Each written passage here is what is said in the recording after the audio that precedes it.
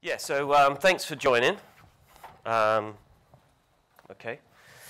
So yes, as I say, I'm Richard. I'm going to talk through the our experience of disaggregation at an internet exchange. I'm actually going to go through today. I'm going to talk a little bit about what is an internet exchange, because maybe not all of you are familiar with what we do.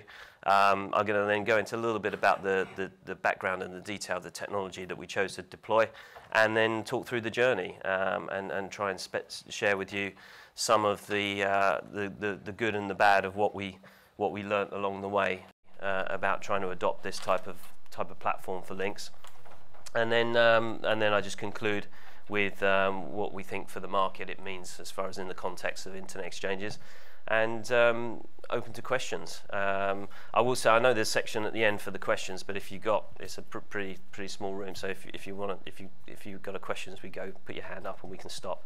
I'm pretty flexible on that. So, okay. So, what is links? Anybody peering at an internet exchange? Yes, one. Excellent. Well, so London Internet Exchange is probably one of the oldest internet exchanges in the world. So we were founded in 1994. Out of the objective of keeping traffic local. So this was at the time where the internet was predominantly managed and connected out of the US, out of US government and US universities. 5 founding companies for links came together, UK ISPs, and said, look, we need to have a local presence in the UK where we can exchange traffic without having to send it all the way over to the US and back. And they teamed together and created a not-for-profit mutual organisation called the London Internet Exchange. And those 5 founding members have stuck with us, and we've grown since then. And we're now around about 820 members. So I will jump between the terminology of members and customers as we go through the presentation today. We are still a non-for-profit membership organisation. From that point of view, we do strive to make a profit, but because our members are effectively our shareholders, the way that we return value to shareholders is by constantly reducing our port fees year on year, so that effectively the profit that we make is returned to shareholders through price port reductions. We're one of probably the 3 largest internet exchanges in the world, the other 2 being the DKIX, the German-based organisation, and AMSIX, which is the Amsterdam organisation, and links. Us 3 are probably the longest established and most significant. Our customers, so our goal is to bring together networks locally for exchange of platforms. So our customers are content providers, access providers, internet exchange points, autonomous systems that can come together, use our infrastructure to interconnect and create peering sessions and obviously exchange traffic. What do our networks look like? They're traditionally metro-wide, so we've got Manchester, Scotland. I'll go into a bit more detail where our presence are, but typically our networks sit within the metro, and they interconnect a geography that's somewhere between 2-3 kilometres, and in the case of London, huge. It goes all the way to Slough. It's about 60-65 kilometres. So that's a typical metro connection.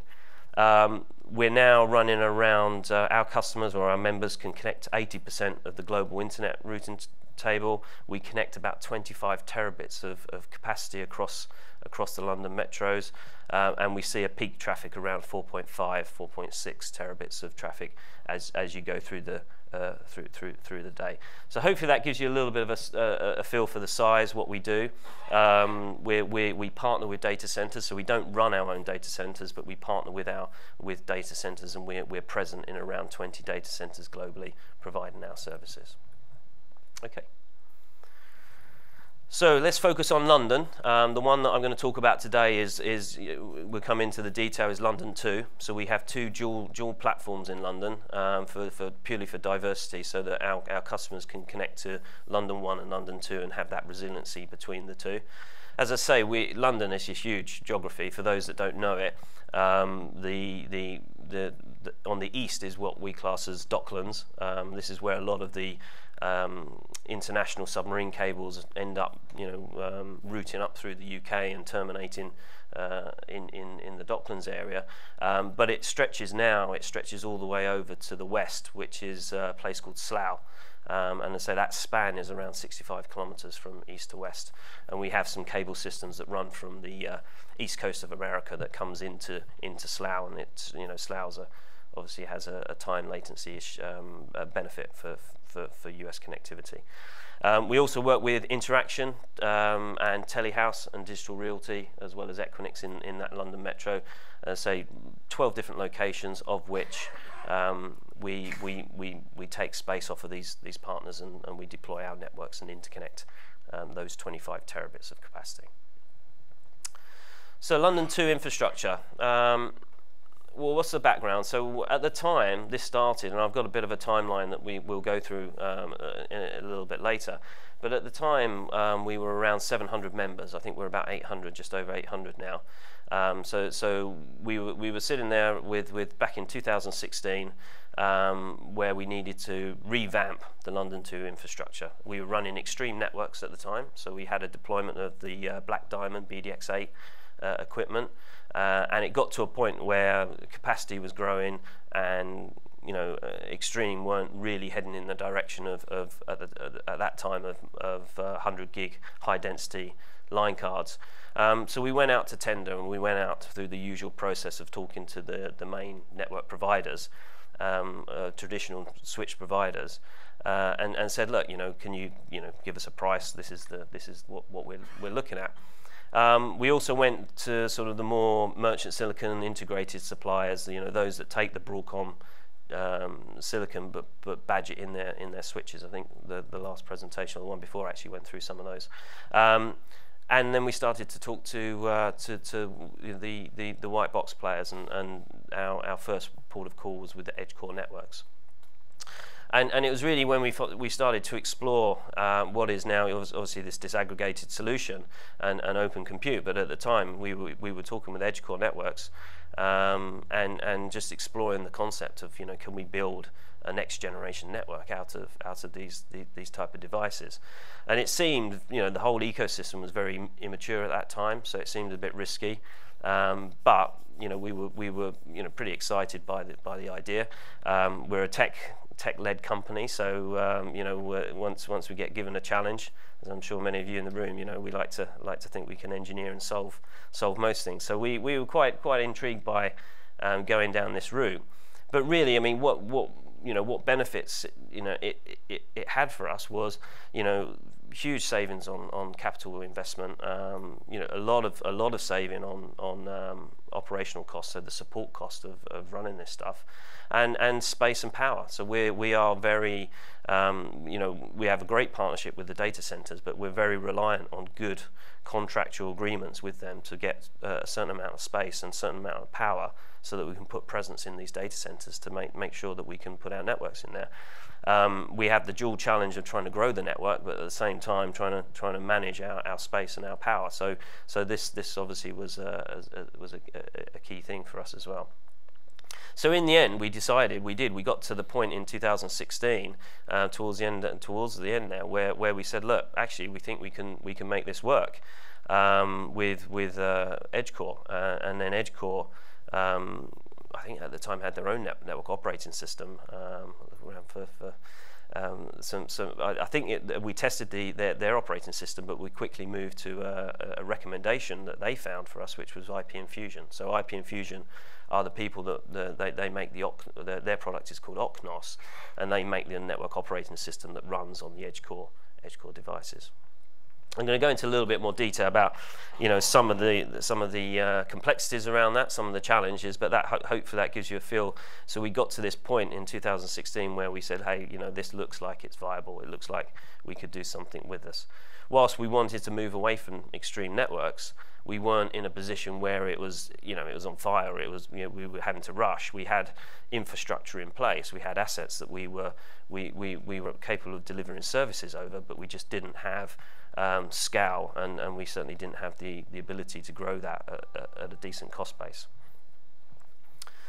So, as I say, we decided to go with EdgeCore networks. They're owned by Acton, and EdgeCore, you know, is their go-to-market interfaces. We then partnered with IP Infusion, and it really was the three, Lynx, IP Infusion, and EdgeCore, working together. And I'm going to go through how we tested and how we managed that, because it was a big step from what we traditionally do.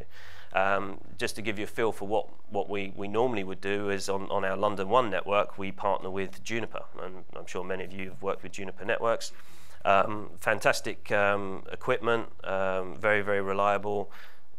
You could say quite expensive for what we need in the Internet Exchange. If you look at the MX960, which we've invested in, it's a multi-service platform, and it does, the Junos and the MX960 is fantastic, but it probably does a little bit more than what we need at an Internet Exchange. But there's certain features of what we need that we rely on. But with Juniper comes a huge backlog of support and proof of concept testing that you rely on. Moving down this route, we were moving into new territories where you don't get that same sort of support from a big incumbent like Juniper that maybe EdgeCore and IP Infusion have. So we also chose that we wanted to go for eVPN. This was quite important for an Internet Exchange. So Internet Exchanges is a distributed Ethernet, effectively a wide area Ethernet switch, sort of spread over 65 kilometers. It is a layer 2 broadcast domain. So there is a lot of flooding, there's a lot of noise. So we use an MPLS, VPLS solution today. We wanted to go for eVPN because eVPN uses multi-protocol BGP as a way of passing information about the MAC addresses around. So effectively there becomes a synchronized table of MAC addresses that is communicated, and it takes all of that broadcast traffic away from the forwarding plane.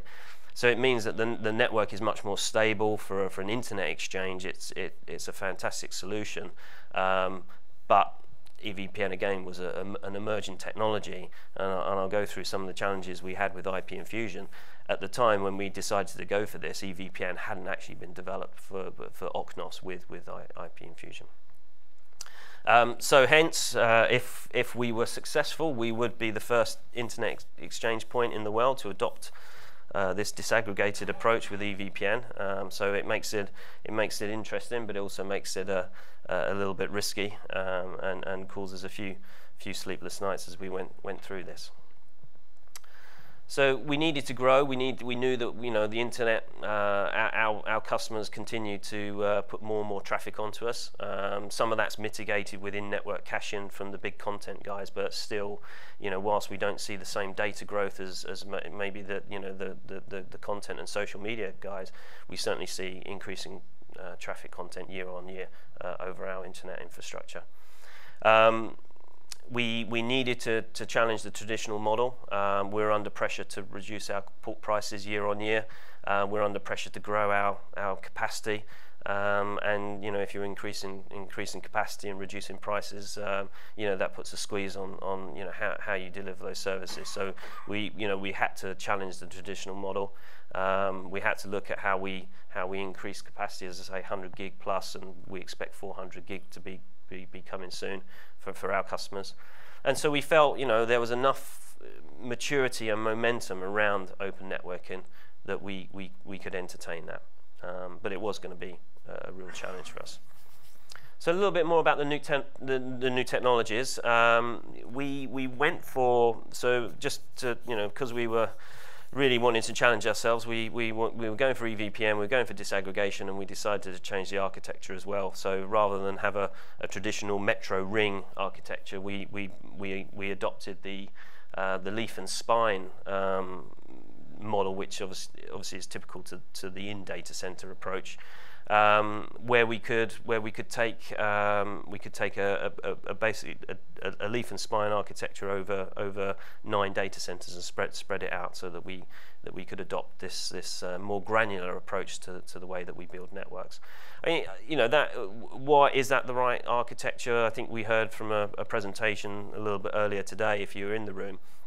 It is a balance when you go to multi-slot chassis. It's a balance between, the fabric, putting in large switches with fabric cards versus the optics and interconnecting the leaf and spines. So I think for the size of the network that we had in question with London 2, leaf and spine worked out from a cost point of view. we're, as I say, we're very conscious of cost, and we'll continue to look at the optics and the interconnect cost of a leaf and spine model on a single slot type chassis. But we'll move to a multi-slot chassis if and when as needed.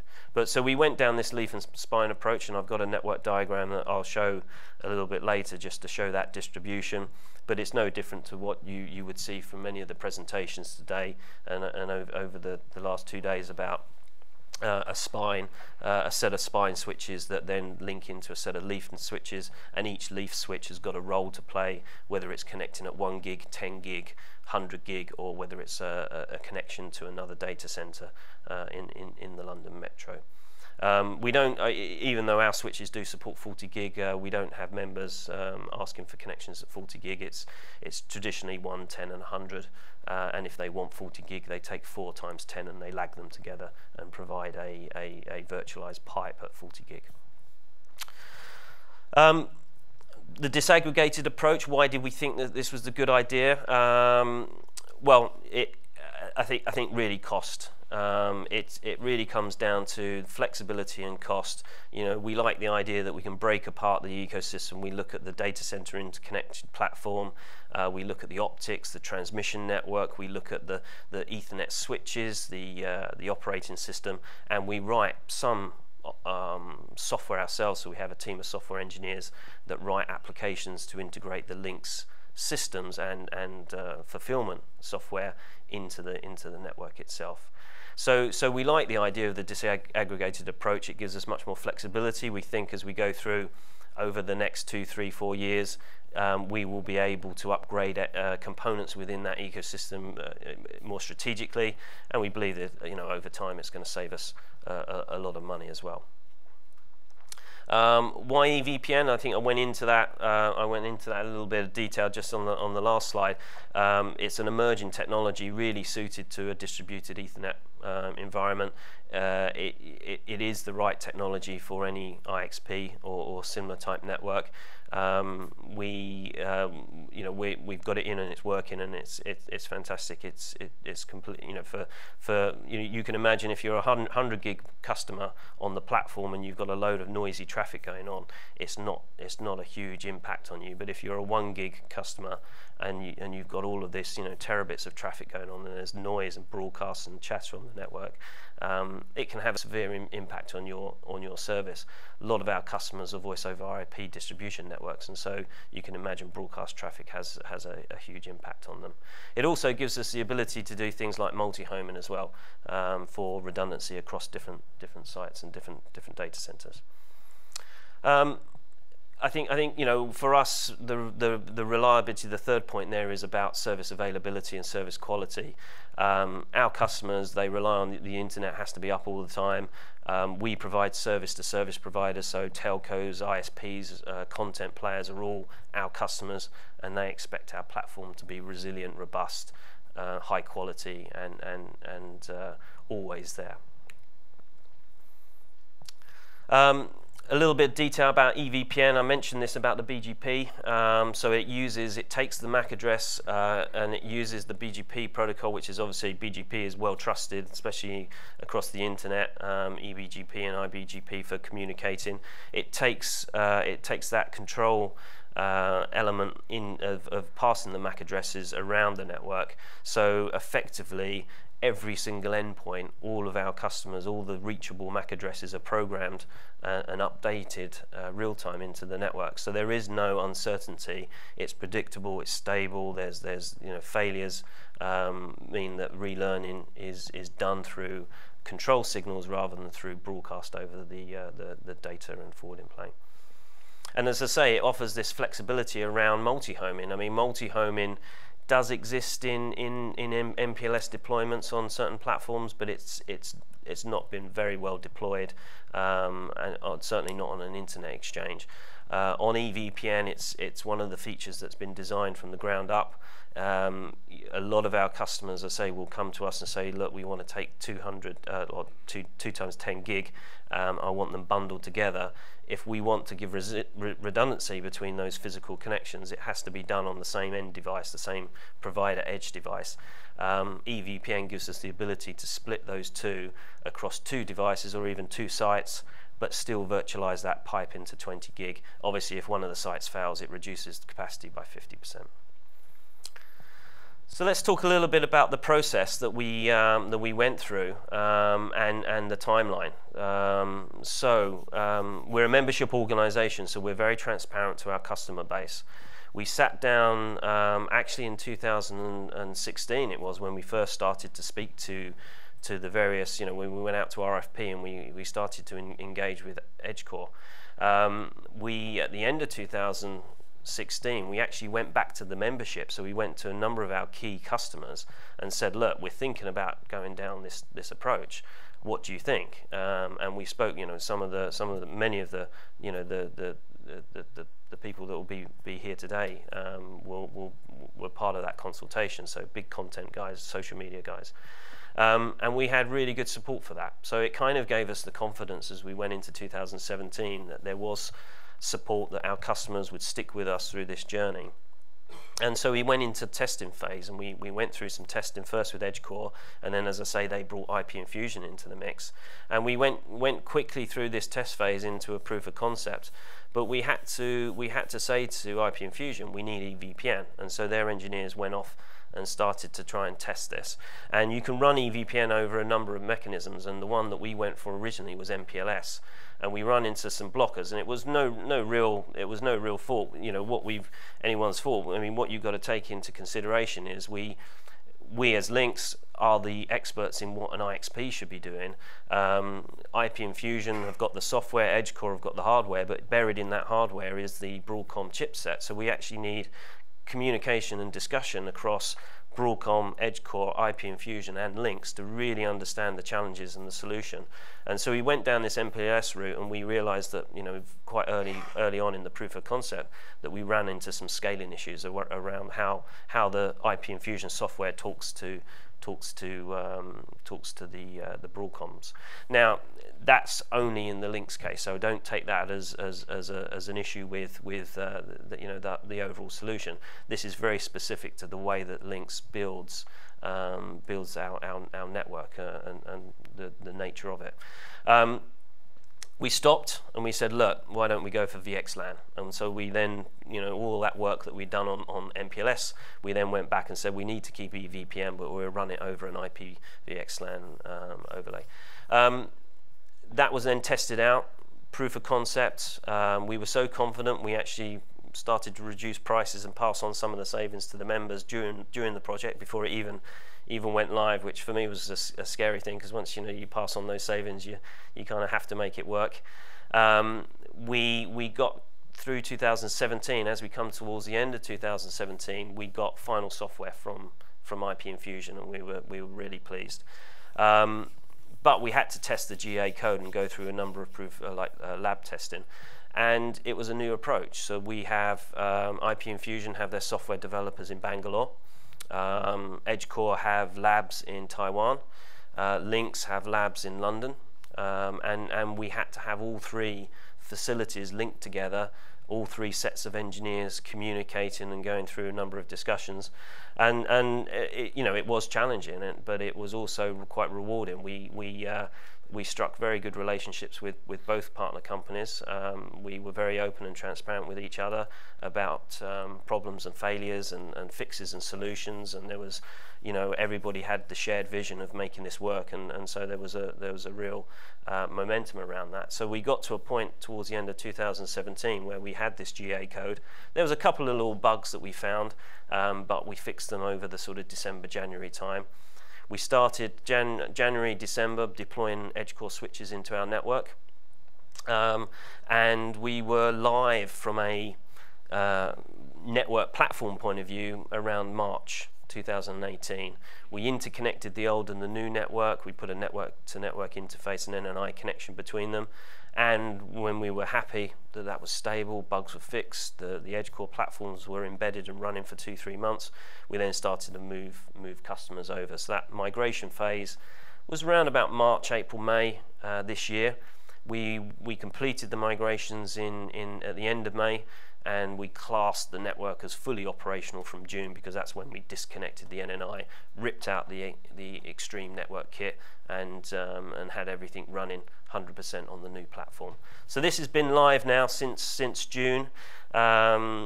It's had failures. Thankfully. Not many hardware failures, but more fiber issues or underlying muxes or transmission problems where we've had to invoke redundancy. We've obviously had member customer failure issues, and the network has been extremely robust. The EVPN solution has been fantastic, and the stability of the Edge core platform or the Edge core devices has been well, what we expected has been extremely good for us. A quick look at the network. Just to give you an idea here, I mean, these slides will be available. Then not all devices are shown, so some of these devices in the more grey boxes are actually 4, 5, 6 leaf devices. But we use a combination of the 58 and 7700 series boxes from EdgeCore. We use, you probably can spot there, Sienna wave server to interconnect the data centers at n times 100 gig.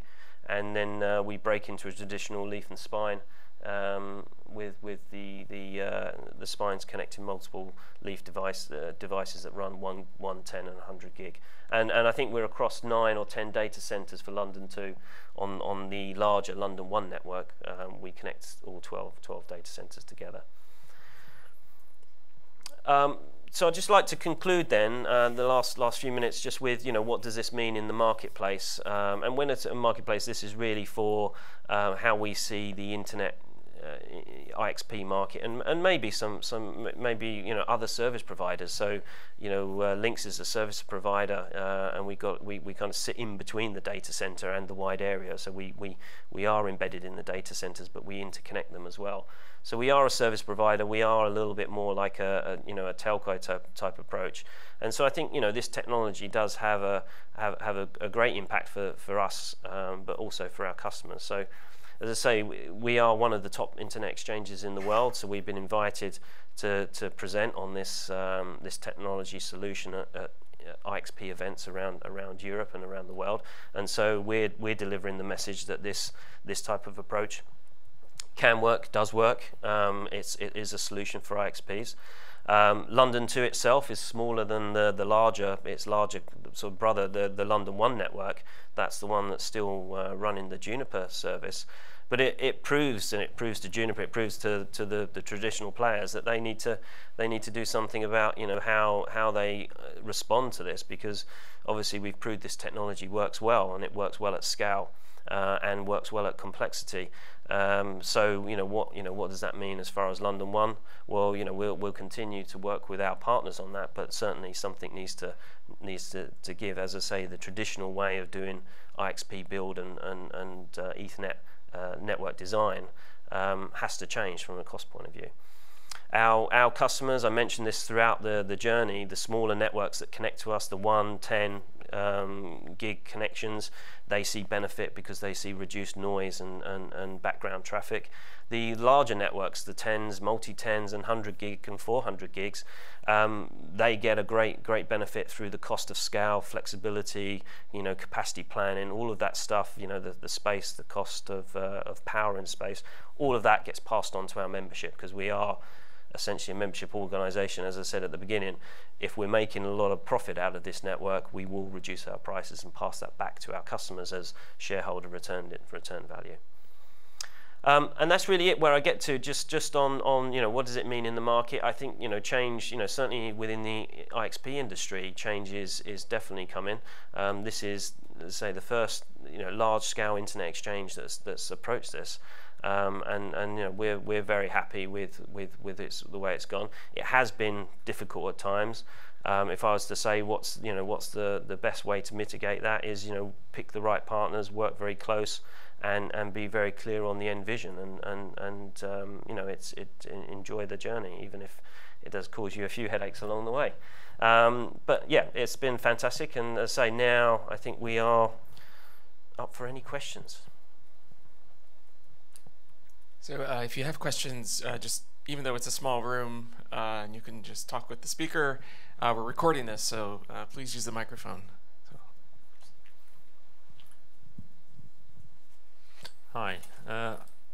On your laptop, I noticed a couple of stickers. Are you looking into that as well? Are you looking to see if you can move to P4 programmable internet exchange, or? Absolutely. I mean, this was, as I say, the ecosystem is changing. So this is the first first phase. We've been live for 6 months. I think all of the engineers are taking a bit of a breather. We're traveling around a few events and presenting and talking. We work predominantly with EdgeCore at the moment, and we've got a great partnership with them. They themselves, we will say to them, well, what is your roadmap? What are you investing in? Are you looking at other chip suppliers within your switch base, and can we test them? We don't have a huge number of engineers, so we rely on those type of partnerships to really leverage that. But yes, I mean, Broadcom, we have a relationship with. Barefoot, we're starting to talk to them, but we would understand the technology and then probably go to EdgeCore and say, look, how can you help us realize, can we get benefit from that? Yeah. Here's another sticker for your Oh, laptop. okay, thank you. Yes. Cumulus, yes. So, other questions? So first is a clarification question. So I hear you mention MPLS VPN and BGP EVPN. So which one are you running actually? Are you running MPLS at all or not? No. So if we go back to the EVPN, we originally were going to run MPLS just as a transport, so to connect all the devices together, but the way that we would have to run that with multiple labels meant that scaling, the way that we peeled back the labels per device on per switch, the scaling, when you look at how many network devices there's, I think, this is a simplified diagram, I think we've got about 50-60 devices in the network. The scaling became an issue with that, so we've just gone to a pure IP VXLAN base design with EVPN run over it. So the BGP is actually multi-protocol BGP that then passes information about the MAC addresses within the signal. So you're not running MPLS inside the car at all? No. Whereas we still, on the other network, the London 1 network, we still want to convert that from VPLS to EVPN, and we probably will look at, can we run EVPN over MPLS, because we've already got that underlay that in place. But we'll evaluate. I mean, that comes down to how our automation systems talk to the different network components. There's a lot about what we end up doing with that design. But on that network, no, it's not. No MPLS on that particular network on London 2. And I presume you're not running any optical recovery mechanism as well? No, it's pure point-to-point. It's just coherent and running multiple 100 gig point-to-point. If it goes down, it goes down. It's a least start fiber. We light the channels, different wavelengths, and we just run multiple coherent connections over it. Okay, cool. Thank you.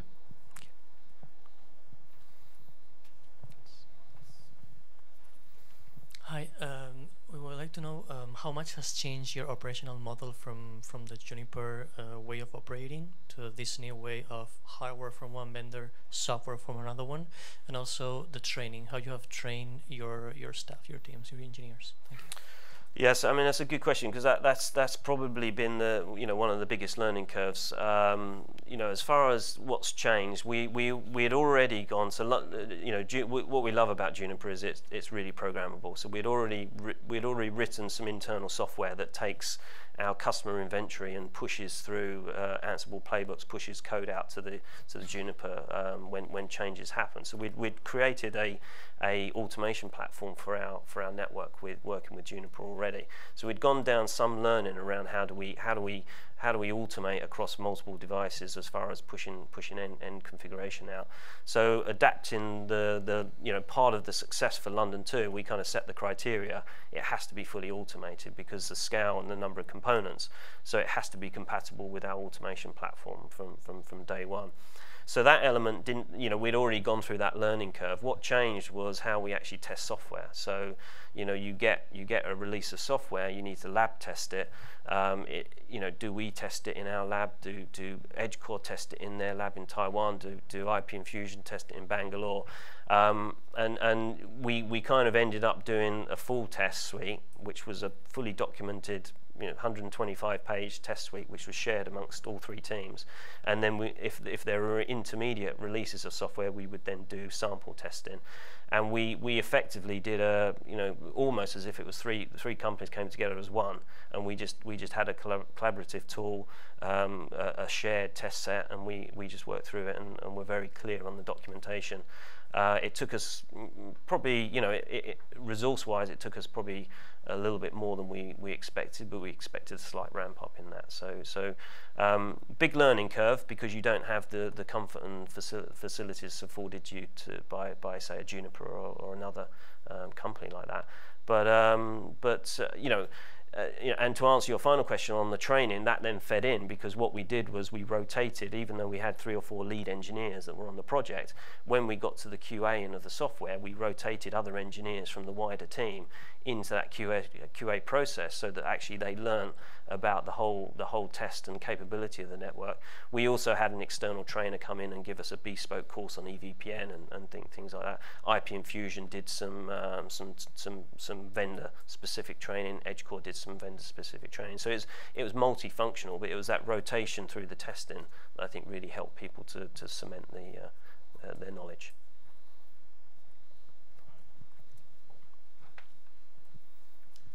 Hi, this is Paul Wagner from DT, donc a classical legacy carrier. Just one question for my understanding. Do I understand correctly that for the whole LON 2 network is providing one layer 2 reachability domain for all connected parts? Absolutely. Okay. Absolutely. And the other one is usually if you talk about BGP, you're talking about route reflectors. So the maybe 2, 3, 4 or something central points in the network where the whole old TCP sessions for the BGP, I would say the satellites connected, and they give up their reachability, the information to few central points, and then redistribute it to the other in order to avoid a full mesh between all BGP talking members. Is that somewhere to see here that there are? No, I mean at the moment all of the endpoints are fully meshed. So obviously if it's just a pass through and it's not got any function in the actual communication of EVPN status. So but all of the edge points will be fully meshed in this case. So there is scale in that, but that would be a design consideration as we grow the network. I mean, certainly if we deployed this on the London 1 network, which is 4 or 5 times the size of this, then yes, we probably would go for a more traditional route reflector hierarchy, maybe a number of route reflectors redundancy across sites for key failure scenarios. But I think that's just a scale. At the moment, we don't see a scale issue on the current design. Okay, thank you.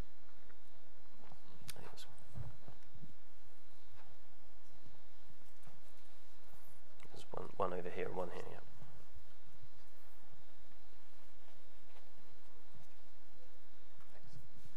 Hi. What was the main reason or the reasons to go for IP Fusion? What helped you to select that and not another operating system? It's a difficult one. I mean, at the time, so we were working with EdgeCore, and EdgeCore had their own operating system that we tested and said, look, could this scale? And in the same time, we probably spoke with 2 or 3 other players that were developing and were equally you know, happy to work with people like EdgeCore. IP Infusion came up. I think it was by chance. My lead architect was traveling to visit, I think, Juniper at the time, or he was at a NANOG. IP Infusion have a center in Santa Clara, so as well as developers in that. So he detoured, did a bit of a deep dive with them around, you know, what do we need. Within 2-3 weeks, they came back with a really great response about how they could adapt their ambition around their code development. And you know, they were, I guess they were keen. They were probably as good as somebody else, but they presented a really good solution for us. There was a good relationship. They were keen to work in that kind of partnership engagement. So you know, there wasn't I guess maybe a lot of science to it. It felt right at the time. There was a good opportunity, and you know, the fact that they were working in partnership with EdgeCore as well meant we felt there was strength in that system. Plus, they've got some history. You know, they've not been around for 5 minutes. They've got a long history in providing software solutions, not into the enterprise, but certainly a history. So you think, well, look, you know, they're not going to maybe disappear tomorrow. So you know, that they were the main thinking factors. Okay, thanks.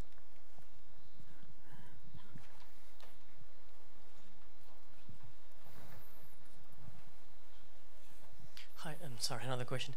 Just to understand your scale, the routing table, which is the size of your routing table of the EdgeCore devices today? So we don't hold. So this is the thing. So the routing table is really down to is just device reachability. So we don't actually hold. So we run. On top of this, we run a thing called a root server. So the root server, effectively, so this network would support peer-to-peer. So if you've got an access network at one end of the network and a content network at the other end, they can join anywhere on our network, and then they create a bilateral peering session between themselves if they can reach agreement. And that will be completely transparent to us. That layer 3 BGP peering session.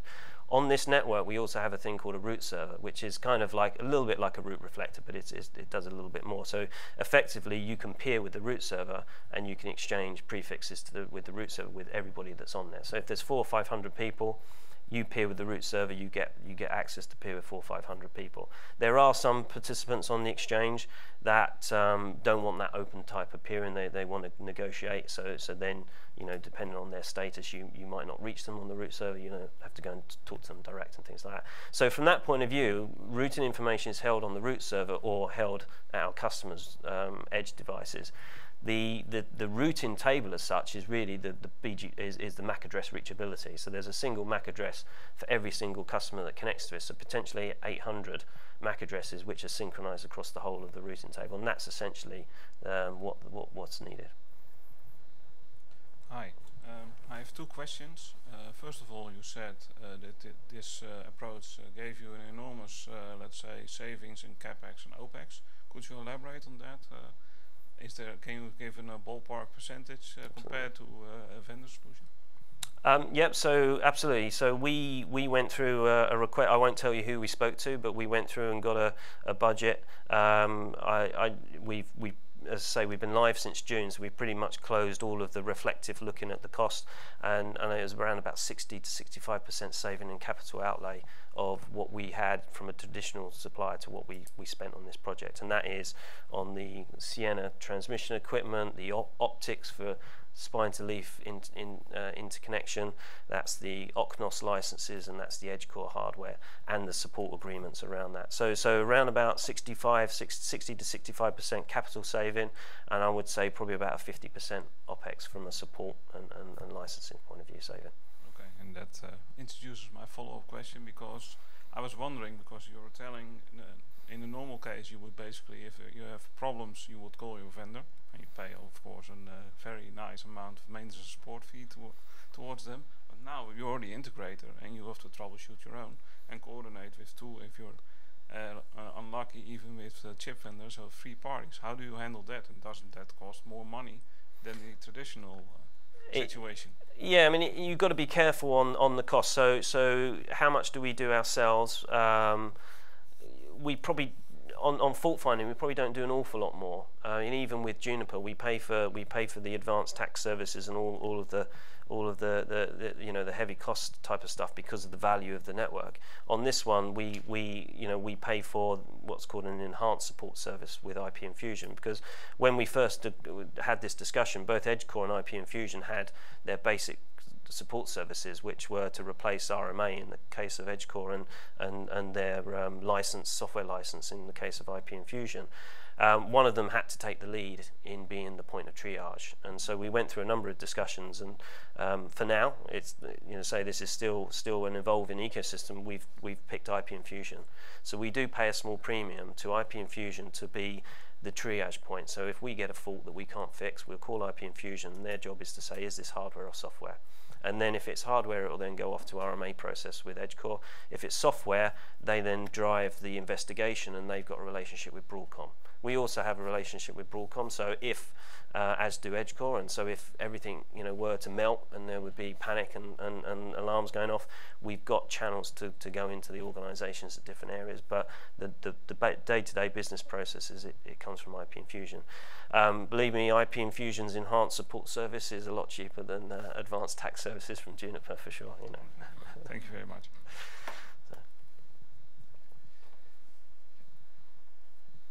Hi. So about the costs, I wonder, because you compare the costs from the Juniper, you compare the setup as you would buy another heavy-duty MX router and do MPLS versus the stuff with EdgeCore.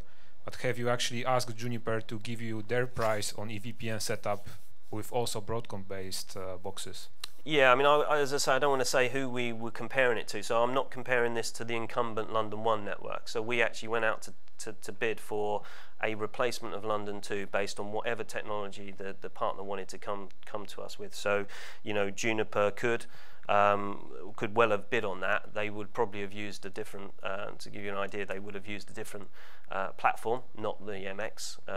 You know, so when I talk about 65% saving, it isn't against the incumbent Juniper. It's against the bids for the London 2 replacement. We had open compute bids. We had, you know, the Aristas, Huawei's, the kind of the Broadcom rebadged, you know, type stuff, and we had the proprietary silicon manufacturers of switches.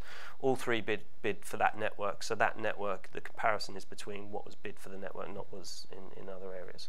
Okay, thanks. And just another question.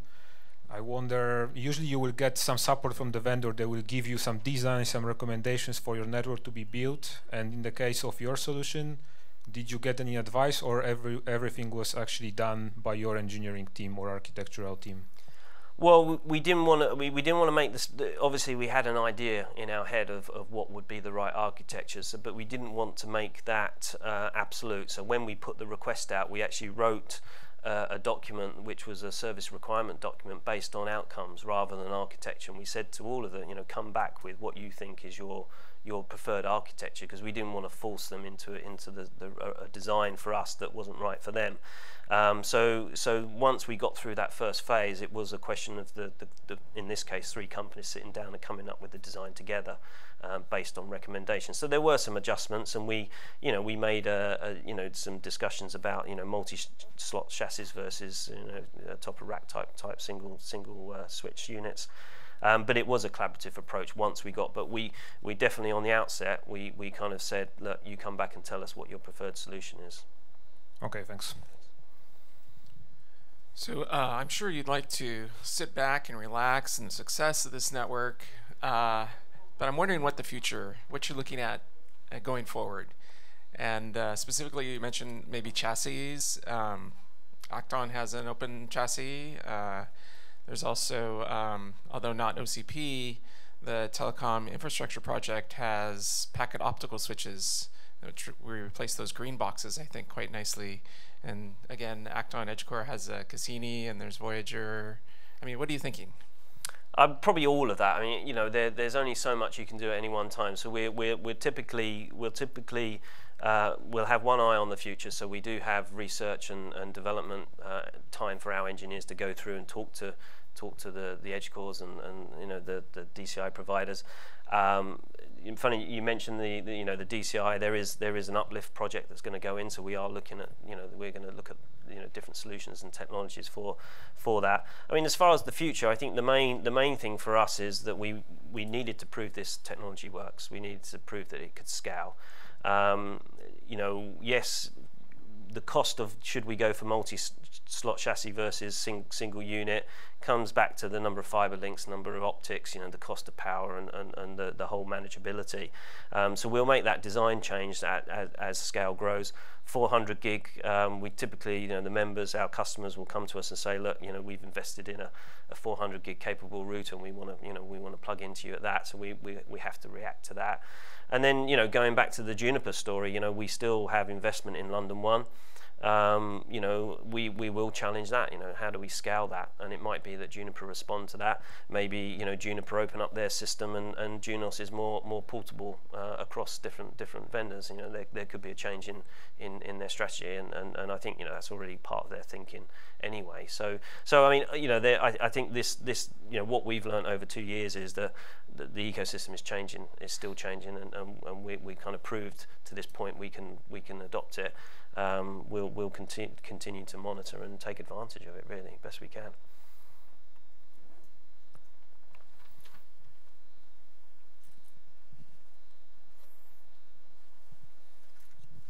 One question on the hardware: is there any perceived difference in quality when you look at the edge-core hardware? Were there any failures, any replacements necessary? Is it same quality? Then I mean, you have a long history of hardware in the London Internet Exchanges with Extreme and all these vendors. I mean, I know it's a short time frame, but it is a short time frame, and thankfully, as I say, we haven't had a lot of failures. I think most of the failures have actually been optics that are plugged into the switches that are then not performing, and we've had to swap them out. So we haven't had a lot of failures, but you're right. I mean, the Extreme kit, which actually the Extreme kit isn't their own silicon, it's Broadcom chipsets in there. The Extreme kit has been very reliable for us, but one of the sort of selection processes we went through, obviously I said to you how we did the interview with our membership back at 2016 and said, look, what do you think about this solution? Our members and people on our board are, the BTs, the Facebooks, the Amazons. They are our customers. So they were very, the ones that we spoke to were also very good at giving us reference cases for, what they use in their networks without going into any NDA breaches. But if they're participating and we're open and talking to them about that. So we had a very good discussion with a number of members of our customers about what they use, their experience, and obviously one of the qualification processes was to talk to them, a few people, about EdgeCore and Acton and their product, and so one of the reasons to pick it is because we felt it was a reliable, well-made, well-manufactured, good history, reliable product. And so far, and I say it's been nine months. Most of the stuff has been live for 9-10 months. It's been 100% production for 6, and we've had the performance we've expected. So it's been good. So one more question. So you mentioned the route server. That's where you carry the full routes that everybody share the routes. So I presume that's not running in this system yet. The route server. Yeah. Yeah. So it will be connected in. It physically it will be connected in. But don't forget what it's doing is it's got a whole bunch of compute, but it doesn't actually do much from a traffic point of view. It just manages BGP sessions and says for this prefix, your next hop is here, and so it maintains the prefix routing table. So it just acts as as I say, like a little bit like a route reflector. Yes, it's like a server that holds multiple routing instances for the membership. Yeah. I have one question. Looking at the traditional situation that you were working in a vendor network, you basically with training your personnel, you would send everyone off to a vendor training and certify them. In a new situation, you already mentioned a bit of it in your presentation. How is the training done? What kind of knowledge do you need? Probably much lower and stuff like that. Could you elaborate on that? Yeah, I mean, did you actually need to hire more people to absorb all the knowledge, or? No, we didn't actually. We didn't hire any people. You know, we obviously deprioritize projects and move staff around, but we didn't actually hire people for this specific role. We brought in an additional software developer to help us do some of the automation elements of talking the netconf and the templates that we build for the automation platform. But the network engineering element, we kind of just retrained our staff. IP Infusion, we paid for a professional services engineer to be on site during the kind of the last bit of the design, build, and migration. So he was one of their lead engineers. He and the team, through web conferencing, we did a number of learning modules. So we set, you know, these are the things we need to do, and part of the value that they brought was that they actually trained our staff via either the on-site professional services person or the video webinar type approach.